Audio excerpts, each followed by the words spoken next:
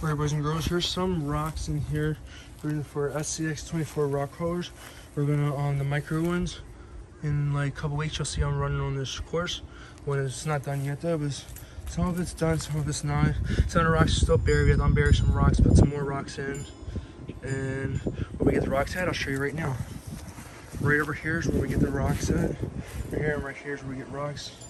And we're just gonna start making more of a course. We have to in time. You can actually fit a 1/10 scale on here. It's wide enough, but you can't turn around for 1/10 scale. It's the only problem. So what we're gonna do, guys, is we're gonna actually put some of these rocks back in where they fell out of, guys, and some of these rocks that fell out. Okay, and I think about like right here, we can actually make it like you go in here, crawl up this little thing right here, turn around here, and come back down the course. How's that sound, guys? Like, you go this way on the course, go up in here, turn around, come back down, and keep on the course. They're pretty cool, right, guys? Let me know what you think about this rock crawling course coming soon.